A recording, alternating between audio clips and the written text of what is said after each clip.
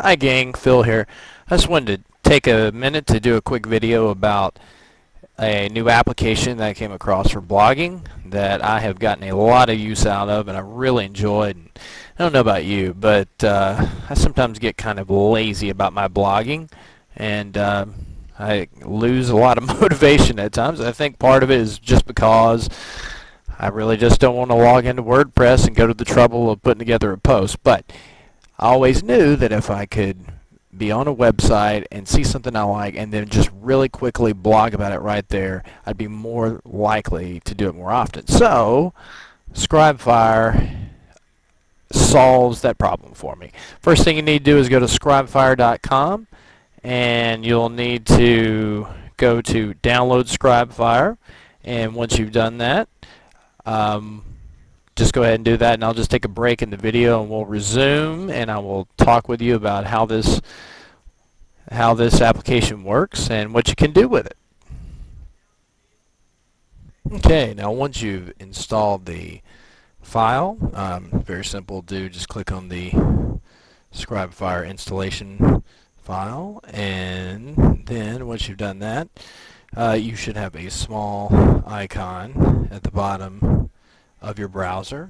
It is this little pen with paper looking icon, and I'll just show you how we'll use that. I'm now in my blog lines, and what you'll need to do is click on, I don't know, let's just take Mashable for instance.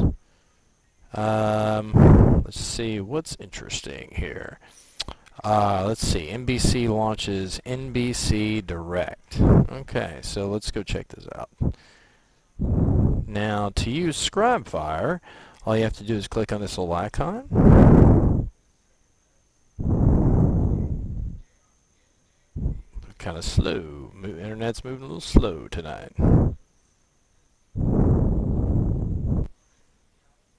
So the cool thing about Scribefire is that you're able to look at the website at the top of the page, and then you're able to blog at the bottom. So you can see I have my two blogs plugged in right here.